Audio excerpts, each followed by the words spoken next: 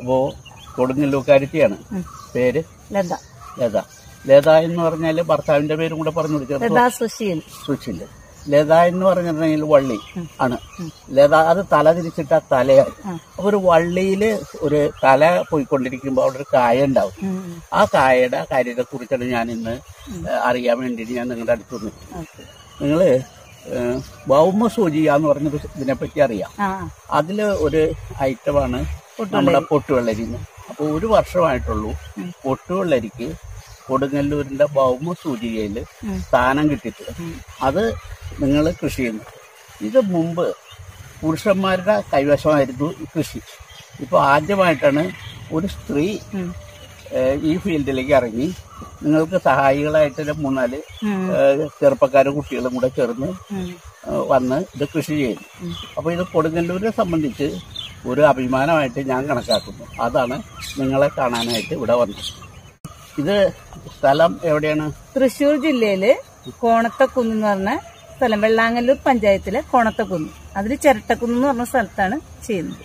അപ്പോ ഈ ഭൂമി സ്വന്തമായിട്ട് ഉള്ളതല്ല, അല്ല, നമ്മുടെ സ്വന്തക്കാരുടെ കയ്യിൽ നിന്ന് ലീസിനെടുത്തിട്ട് നമ്മൾ ഇവിടെ കൃഷി ചെയ്യുന്നു.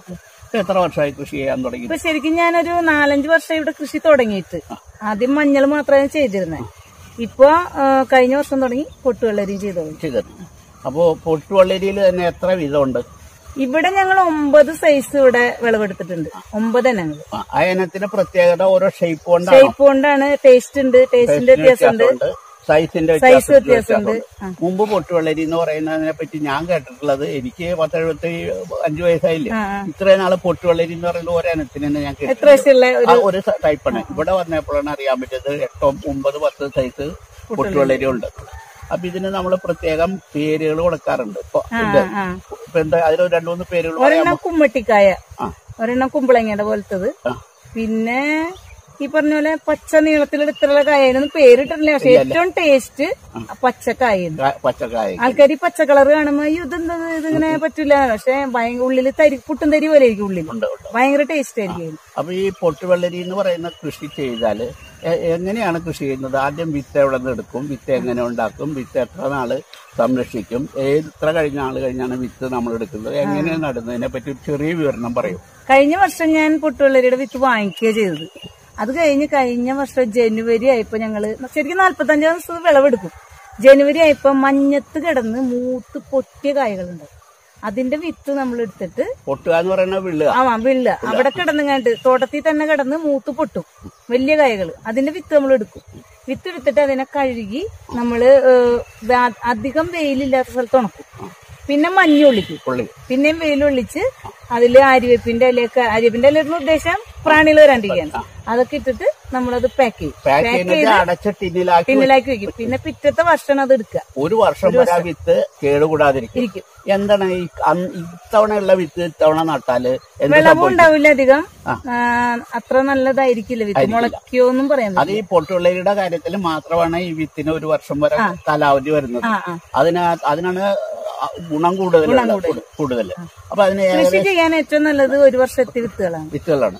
സാധാരണ ആളുകൾ പറയും ഒരു വർഷമൊക്കെ എത്തുന്ന വിത്തുകൾ കേടാണെന്നൊക്കെ പറഞ്ഞ് നശിപ്പിച്ച് കളയാറ്. ഈ പൊട്ടുവെള്ളരി എന്ന് പറയുന്ന സാധനത്തിന്റെ ഉപയോഗം ശരിക്കും എന്തിനു വേണ്ടിയിട്ടാണ് നമ്മളത് കഴിക്കുന്നത്? ശരിക്കും വെള്ളമാണ്. ഈ പൊട്ടുവെള്ളരി എന്ന് പറഞ്ഞാൽ വെള്ളമാണ്. ശരീരത്തിൽ വെള്ളത്തിന്റെ അംശം കുറയണേന്, ഷുഗറുകാർക്ക്, പിന്നെ വേനൽക്കാലത്ത് മെയിനായിട്ട് ഉപയോഗിക്കാൻ പറ്റിയ ദാഹശമനി എന്ന് പറയാം. അപ്പൊ ഞാൻ കൊടുങ്ങല്ലൂരിനെ പറ്റി കേട്ടിട്ടുള്ള ഒരു ചെറിയ ഇത് പറയാം. അതില് എന്താണ് അഭിപ്രായം? കൊടുങ്ങല്ലൂർ ഭരണിക്ക് കേരളത്തിലെ അങ്ങോളം ഇങ്ങോളം ആളുകൾ വരും. അവർക്ക് ദാഹം ശമിക്കാൻ വേണ്ടി കൊടുങ്ങല്ലൂർ ഭഗവതി അനുഗ്രഹിച്ച് കൊടുത്തൊരു വിളയാണത് പൊട്ടുവെള്ളരി. അത് കൊടുങ്ങല്ലൂരിന്റെ മാത്രം പ്രത്യേകത. ഇപ്പൊ ഭൗമസൂചിക എന്ന് പറഞ്ഞിട്ട് പലതിനും പല നാടുകളിൽ പലതും കൊടുക്കുന്നുണ്ട്.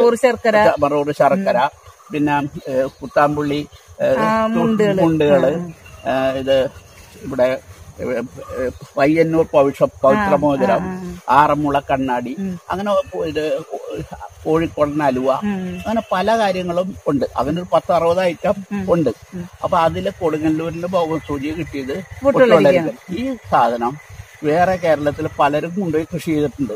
അവിടെ ഒന്നും വിജയിച്ചിട്ടില്ല. അത് വിജയിക്കാത്തതിന്റെ മെയിൻ കാരണം അവർ പറയണേ, അതിനവിടെ വ്യാവസായികമായിട്ട് യാതൊരു വിപണനവും ഇല്ല, ഇതിനെ കുറിച്ച് അറിയാത്ത. അപ്പൊ കൊടുങ്ങല്ലൂരിൽ ഇവിടെ എത്ര പൊട്ടുവെള്ളരി കൃഷി ചെയ്താലും അത് എടുക്കാൻ ഇവിടെ ആളുകളുണ്ട്, ഉപയോഗിക്കാൻ ആളുണ്ട്, വരുന്നവർ കഴിക്കുന്നുണ്ട്. ശരി, അപ്പൊ വിത്തിനെ കുറിച്ച് പറഞ്ഞു. വിത്ത് നട്ട് നമ്മള് നടന്നെങ്ങനെയാന്ന് വെച്ചാല് 12 മണിക്കൂർ നമ്മൾ വെള്ളത്തിലിടും. 12 മണിക്കൂർ വെള്ളത്തിലിട്ടിട്ട് 24 മണിക്കൂർ അല്ലെങ്കിൽ 12 മണിക്കൂർ നമ്മൾ വീണ്ടും ഒരു തുണിയിലാക്കി കെട്ടി വെച്ചിട്ട് നമ്മളൊന്ന് നോക്കണം മുള വന്നു. ഇത്രയും മുളയാകുമ്പോ വേര് വരരുത്, ഇത്രയും മുളയാകുമ്പോ നമ്മള് നടും. ഞാനിപ്പോ ചെയ്തിരിക്കുന്ന മൾച്ചിങ് ഷീറ്റ് ഇട്ടിട്ട് ഡ്രിപ്പ് ഇട്ടിട്ട് അങ്ങനെ ചെയ്തിരിക്കുന്നത്. ഇതിനെ കുറിച്ച് ഒന്ന് ചെറുതായിട്ട് പറയൂ. ഇതെങ്ങനെയാന്ന് വെച്ചാല് ആദ്യം നമ്മള് തടത്തില് കുമ്മായിടും. വെറുതെ കുമ്മായിടും. കുമ്മായത്തിന്റെ മേലെ നമ്മള് ചാണം കോഴിക്കാട്ടിടും. ഈ പൈപ്പ് ഇതിന്റെ ഉള്ളില് വെള്ളത്തിന് ഈ കോഴിക്കാട്ടൊക്കെ ഇട്ടിട്ട് നമ്മള് മൂടിയിട്ട് അതിന്റെ മേലെ പൈപ്പ് ഇട്ട് കൊടുക്കും. ഏറ്റവും മുകളിലാണ് പൈപ്പ് വരണത്, ഏറ്റവും അടിയിലല്ല. അല്ലല്ല, ശരി. അത് ഇതിന് വേണ്ടുന്ന ജലസേചനം നടക്കുന്നത് ഈ പൈപ്പിൽ കൂടെ മുകളിൽ കൂടെ കീഴോട്ടാണ്. എന്നിട്ട് ഈ ഡ്രിപ്പ് വരുന്ന സ്ഥലമില്ലേ, അതിന്റെ അപ്പുറം നമ്മൾ ഹോളിടും. ഇത് ചെടികളുടെ ഇടയില് ഹോളിടും. ഡ്രിപ്പ് വരുന്ന സ്ഥലമാണ്, അവിടെ വരുന്നുണ്ട് വെള്ളം, അതിന് ഇപ്പുറം ഇടും. ഇതുപോലെ തന്നെ ഈ ഹോളിടുന്നത് ഈ തടുക്കുള്ള ഹോളിട്ടതിന്റെ അടുത്താണ് പൈപ്പിൽ ഹോളിടുന്നത്. പൈപ്പ് ഹോളിടുന്നല്ല, ഇത് ഡ്രിപ്പ് വരുന്നതാണ്, ഹോളായിട്ട് തന്നെ വരുന്ന പൈപ്പാണ്. അതിന് ഈ പൈപ്പുമ്മിലുള്ള ഹോളിന്റെ അടുത്താണ് ഹോളിടുന്നത്. ശരി ശരി. പൊട്ടുവെള്ളരിക്ക് ഏറ്റവും കൂടുതൽ വേണ്ട സംഭവം വെള്ളമാണ്. പിന്നെ ഇതിന് വളം എന്തൊക്കെയാണ്? ആദ്യം അടിവളമായിട്ട് എന്തൊക്കെയാ കൊടുക്കണം? കോഴിക്കാട്ടവും മറ്റേ ചാണകവും പൊടിച്ചിട്ടുള്ളത്. പൊടിക്കണ്ട, പച്ചച്ചാണ ഇട്ട് കൊടുക്കും, കോഴിക്കാട്ടം ഇട്ട് കൊടുക്കും. ഇതാണ് അടിവളമായിട്ടുണ്ട്. ഇത് കഴിഞ്ഞിട്ട് ഇനി വല്ല വളമുണ്ടോ? ഉണ്ട്. അതെവിടെയാണ്? കപ്പലണ്ടി പിണ്ണാക്ക് നമ്മള് ഡ്രമ്മിലാക്കിയിട്ട് ഒരാഴ്ച ചീക്കാൻ വെക്കും. എന്നിട്ട് അതിന്റെ തെളി നമ്മൾ ഇതിന് ഡ്രിപ്പിൽ കൂടെ കയറ്റി വിടും. ഫിൽറ്ററൊക്കെ വെച്ചിട്ട് അതിൽ കൂടെ അരിച്ച് ഡ്രിപ്പിൽ കൂടെ കയറ്റി വിടും. ഇതിനകത്തോട്ട് കയറ്റി വിടും. പിന്നെ ഇതിൽ നമ്മൾ ശർക്കര ഇടും. ശർക്കര ഒരു വളമാണ്, ശർക്കര ഇടും. പിന്നെ ഇത് വിത്ത് നടുന്ന സമയത്ത് ഈ കുഴികളിൽ വിത്തിടും. വിത്തിട്ടിട്ട് ചകിരിച്ചോറും പിന്നെ ചാണവും ഈ വേപ്പും പിണ്ണാക്കും കൂടി മിക്സ് ചെയ്യും. ചകിരിച്ചോറും മിക്സ് ചെയ്യും. അതിട്ടാണ് ഈ വിത്തിന്റെ മേലെ ഇങ്ങനെ ഇട്ട് വയ്ക്കും. അപ്പൊ ഒരു കുഴിയില് എത്ര വിത്തിടും നമ്മൾ? ഇതില് 3-4 വിത്തിടും. 2 വരുള്ളൂ അവസാനമാകുമ്പോ. വരുമ്പോ എങ്ങനെയാലും അതിന് പോകും, നശിച്ചു പോയിക്കൊണ്ടിരിക്കും. മുമ്പ് പറിച്ചു കളയുന്ന ഒരു സിസ്റ്റം മുമ്പ് കാലങ്ങളിൽ ഉണ്ടായിരുന്നു. ഷീറ്റ് ഇടുന്നതിന് മുമ്പ് 10 എണ്ണൊക്കെ നട്ടിട്ട് ആരോഗ്യമുള്ളത് നിർത്തി ബാക്കിയുള്ള പറിച്ചു കളയാം. അത് വേണ്ട, ഇത് തന്നെ പൊക്കോളൂ. ഇപ്പൊ ഇതിൽ കണ്ട 2-2 വരുന്നത്. ശരി. അപ്പൊ ഇത് കഴിഞ്ഞു. ഇതിന് വളവും കൊടുക്കുന്ന ഇത് കഴിഞ്ഞു. ഇത് കഴിഞ്ഞ് വളർന്ന് പന്തലിക്കും. പന്തലിച്ച് കഴിഞ്ഞിട്ടുണ്ടെങ്കിൽ ഇതില് പൂവ് ആണും പെണ്ണും ഉണ്ടോ? ഉണ്ട്. ഒരു പൂവിൽ തന്നെയാണോ ആണും പെണ്ണും ഉള്ളത്? അല്ല. ഇത് ആൺപൂവ് വേറെ പെൺപൂവ് വേറെ. ഈ ആൺപൂവിലാണ് കായ ഉണ്ടാവുന്നത്. ഇത് പരാഗണം നടത്താൻ വേണ്ടിട്ട് ചിത്രശലഭം വേറൊരു വണ്ടില് തേനീച്ച പോലത്തെ വലിയ വണ്ടി ഉണ്ട്. അത് നിറച്ചു വരും. അത് ഒരു കാര്യം ചോദിച്ചോട്ടെ, ഈ കായുള്ള പൂവുള്ള ഇതുണ്ടല്ലോ, അത് പരാഗണം നടന്നാൽ മാത്രമേ അത് കായാവുള്ളൂ എന്നുള്ളത് അല്ലെ? ഈ പരാഗണം നടക്കാതെ വന്നു കഴിഞ്ഞാൽ കുറച്ച് ദിവസം കഴിയുമ്പോൾ ചീഞ്ഞു പോവും. ശരി. പിന്നെ ഈ കീടങ്ങളുടെ ആക്രമണം എന്ന് പറയുന്നത് എന്താണ്? അത് എന്തായാലും ഈ പൂ വരുമ്പോഴും ഇത് വരുമ്പോഴും എന്തായാലും വരും. കീടങ്ങൾ വന്ന് കുത്തി കഴിഞ്ഞിട്ടുണ്ടെങ്കിൽ അപ്പൊ ഈ ഇതിന് ഒരു പ്രത്യേകതയുണ്ട്. ഇത് നമ്മൾ എന്താണെന്നറിയോ, ഇത്രയും വളർന്നിപ്പോ കഴിഞ്ഞില്ലേ, ഇതിന് ശരിക്കും വന്ന് പ്രാണികളും ഇതൊക്കെ ആക്രമണം വരും. സുഡോമോണൈസ് ഇല്ലേ, സുഡോമോണൈസ് ആണ് കലക്ക ഡ്രമ്മിൽ നല്ല പോലെ കലക്ക. എന്നിട്ട് ഇതും കൂടെ അങ്ങോട്ട് ഒഴിച്ചു കൊടുക്കും. കറക്റ്റ് വെള്ള കളറോ അല്ല ചെടി, ഇതൊക്കെ വെള്ള കളറോ. ഇതും കൂടെ അങ്ങോട്ട് മൊത്തം ഒഴിക്കും. അപ്പൊ കൊറേയൊക്കെ ആക്രമണം കുറയും. പിന്നെ നമ്മള് ഇതവിടെ കണ്ട സീഡി ഒക്കെ കെട്ടിട്ട് കണ്ട, സീഡിയുടെ ഒരു ഭാഗത്ത് മഞ്ഞ പെയിന്റ് അടിക്കും, ഒരു ഭാഗത്ത് മറ്റേ വേപ്പെണ്ണ അത് വരട്ടും. പിന്നെ ഇതില്ലേ ചെട്ടിച്ചി ജണ്ടമല്ലി, അത് ഇതിന്റെ ഇടയിൽ നട്ടു കൊടുക്കും. അപ്പൊ കീടങ്ങൾ വരില്ല. ശരി. അപ്പൊ ഇത് കീടനാശിനിയായിട്ട് നമ്മൾ ഉപയോഗിക്കുന്ന രാസം മാത്രമാണ്, അല്ല ജൈവമാണ്. രാസം ഒന്നും തന്നെ നമ്മുടെ ഇല്ല. നമുക്ക് തിന്നണ്ടാകുന്ന പൊട്ടിച്ച് കഴുകാട് കൂടി തിന്നാൻ പറ്റും അല്ലേ? വെറുതെ തൊലി ഒലിച്ചൊന്നും ഇവിടെ തന്നെ പൊട്ടി കിടക്കുമ്പോ നമുക്ക് കഴിക്കാൻ പറ്റും. അപ്പൊ ഇതാണ്. അപ്പൊ ഇത് കൃഷി കൊണ്ട് ലാഭമുണ്ടോ നഷ്ടമുണ്ടോ? മര്യാദക്ക് നന്നായി കൃഷി ചെയ്യണമെങ്കിൽ ലാഭം തന്നെയാണ്. പൊട്ടുവെള്ളരി കൃഷി ലാഭം തന്നെയാണ്.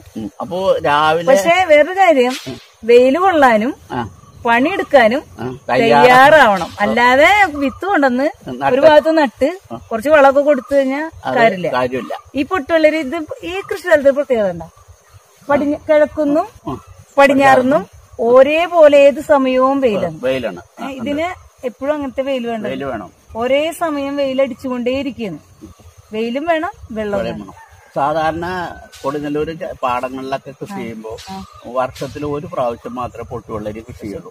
അതിന് 45 ദിവസം വരെയാണ് വിളവെടുപ്പ് തുടങ്ങിക്കഴിഞ്ഞാൽ കുറച്ച് ദിവസം കൊണ്ട് തീരും. അപ്പൊ ഇവിടെ ഒരു വർഷത്തിൽ 2 or 3 പ്രാവശ്യം 4 തവണ ഇവിടെ കൃഷി ഇറക്കുന്നുണ്ട് ഇല്ലേ? അതിന് പ്രത്യേക കാരണം എന്താണ്? അത് ചെയ്യാനുള്ള മാർക്കറ്റിംഗ് മാത്രമല്ല, നമുക്കത് ചെയ്യാനുള്ള സൗകര്യം ഈ സമയത്ത് നമുക്ക് ചെയ്യാൻ പറ്റുള്ളൂ. ഈ വേനൽക്കാലത്ത് മഴ ഒന്നും ചെയ്യാൻ പറ്റില്ല. അപ്പൊ ഒരുമിച്ച് നമ്മൾ ചെയ്തു കഴിഞ്ഞാൽ ചിലപ്പം ജനുവരിയിലൊക്കെ മഞ്ഞ് നല്ലോണം, മഞ്ഞിന്റെ വെള്ളം വീണ് വെയിൽ വന്ന സാധനം പൊട്ടും. അപ്പൊ നമുക്ക് വിളവെടുക്കാനും അത് സെയിൽ ചെയ്യാനും ഒക്കെ പണിയാണ്. ഇപ്പൊ ഇതെങ്ങനെയാ വെച്ചാല് ഒരു ഭാഗം നമ്മൾ ആദ്യം ചെയ്യും, 1 ഏക്കർ ചെയ്യും. ഇപ്പൊ അത് വിളവെടുത്തു തുടങ്ങി, ഏതാണ്ട് കഴിയാറായി. ഇപ്പൊ നമ്മളിത് വിത്തിട്ടത് 45-ാം ദിവസം നമ്മൾ വിളവെടുക്കുമ്പോഴേക്കും ഇത് കാലവലിക്കും. എന്നിട്ട് അവിടെ വിത്തിടും. അവിടെ ആയി വരുമ്പോഴേക്കും ഈ സാധനം അങ്ങനെ 3-4 പ്രാവശ്യം നമുക്ക് മഴ വന്നു കഴിഞ്ഞാൽ നമ്മുടെ കൃഷി പരാജയം. അപ്പൊ മഴ വരെ നമുക്ക് ഈ കൃഷി ചെയ്യാൻ പറ്റുള്ളൂ. പിന്നെ മഴ വന്നു കഴിഞ്ഞാൽ ആളുകൾക്ക് ഇത് ആവശ്യമില്ല, ദാഹമില്ലല്ലോ, വെള്ളത്തിന്റെ ആവശ്യമില്ല. അപ്പൊ ഇതിന് മാർക്കറ്റിംഗ് എന്ന് പറഞ്ഞാൽ പുറത്ത് കടയിൽ വാങ്ങുന്ന സമയത്ത് 50-60 രൂപയ്ക്കാണ് മാർക്കറ്റ്.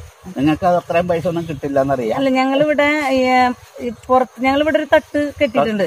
അവിടെ നമ്മള് റീറ്റെയിൽ പ്രൈസിന് 50 രൂപ കൊടുക്കും. ഇവിടെ നിന്ന് വന്നെടുക്കണത് 38 രൂപ. ഇപ്പൊ ഇനി ഒരു 2 മാസമൊക്കെ കഴിഞ്ഞു കഴിഞ്ഞാൽ അത് 30 രൂപ. അപ്പൊ ഇവിടെ നിങ്ങളെ സഹായിക്കാൻ വേണ്ടിയിട്ട് 3 പേരുണ്ട്. അവരെ കണ്ടു തന്നെ 2 പേര്. അപ്പൊ അവരായിട്ട് ഞാൻ സംസാരിച്ച് എന്തായാലും അവര് വിദ്യാഭ്യാസമൊക്കെ ഒരുപാടുള്ളവരാണ്. നിങ്ങളും എന്തൊക്കെയോ ഹിന്ദി എന്തൊക്കെയോ പഠിച്ചിട്ട് ബി.എഡ് കഴിഞ്ഞിട്ട് കൃഷിയിലേക്ക് ഇറങ്ങിയതാ അല്ലെ? അപ്പൊ ഒരു ജോലിയില് നല്ലത് സംതൃപ്തി കിട്ടുന്നത് കൃഷിയിലേക്ക് ഇറങ്ങുമ്പോ കിട്ടുന്നു. നമുക്കത് വലിയ കാര്യമായിട്ടാണ് ഞാൻ കാണുന്നത്.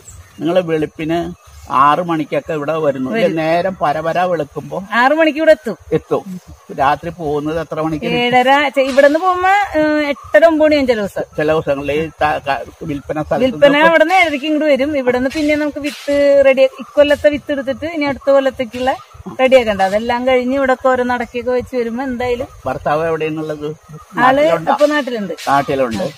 മക്കള് മോളൊരാള് അമൃതയില് പഠിക്കും. അമൃത പഠിക്കില്ല, അവൾക്ക് ജോലി. അപ്പൊ ഈ ഭർത്താവ് ഇതിനെ സഹായിക്കാറുണ്ടോ? പിന്നെ എന്റെ കാര്യവും ബാക്കിയുള്ളവരുടെ കാര്യം മറിച്ചാണ്.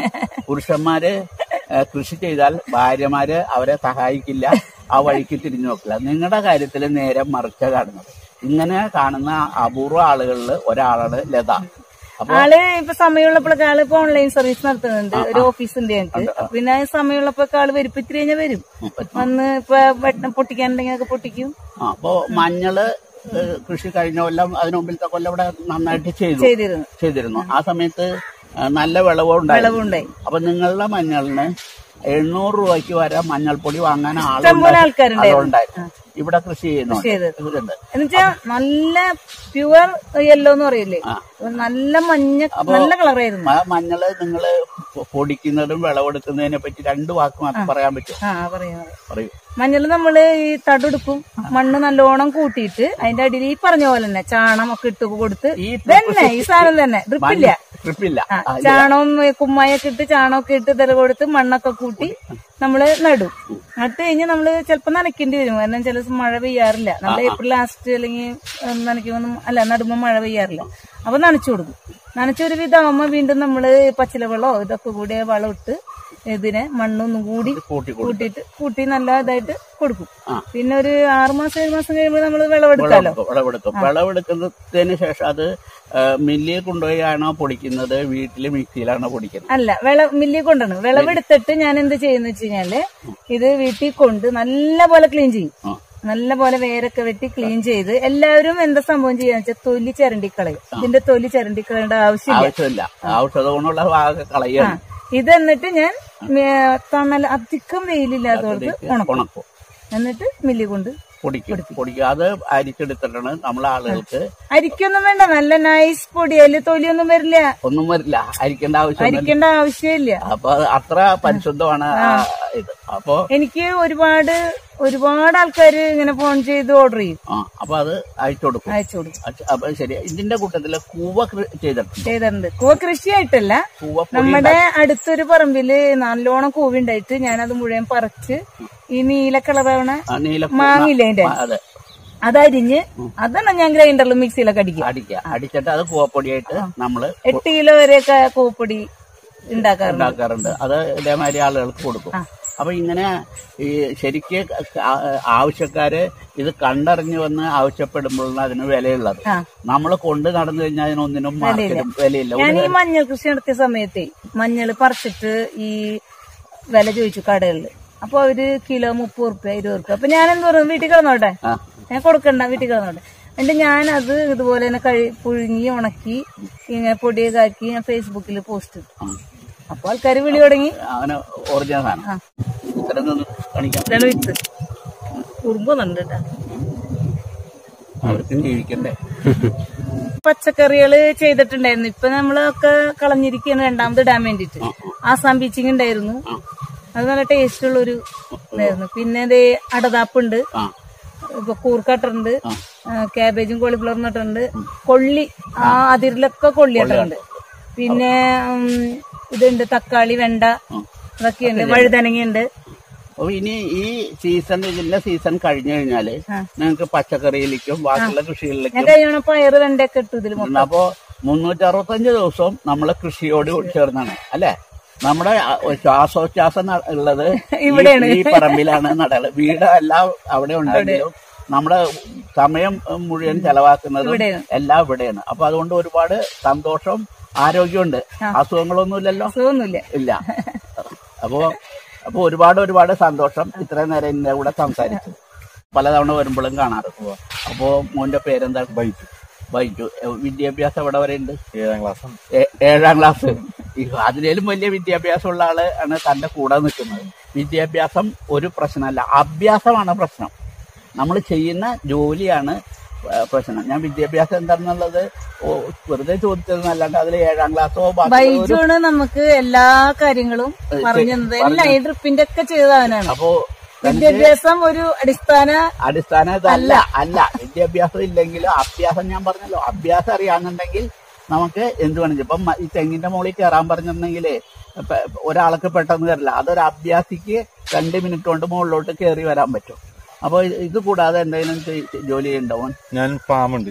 എവിടെയാണ്? അവിടുത്തെ കാക്കട്ടി കോളേജിന്റെ അവിടെ. അതെ, അവിടെ എന്താണ് ചെയ്യുന്നത്? അതിൽ ഫാമില് പശുക്കളാണ്. അത് ശരി. അപ്പൊ അതിനെ കുറിച്ച് ഇപ്പൊ പറയണ്ട, ഞാൻ അവിടെ വരുമ്പോ അത് കഴിഞ്ഞിട്ടുള്ള സമയം കിട്ടുമ്പോഴാണ് ഇവിടെ വരുന്നത്.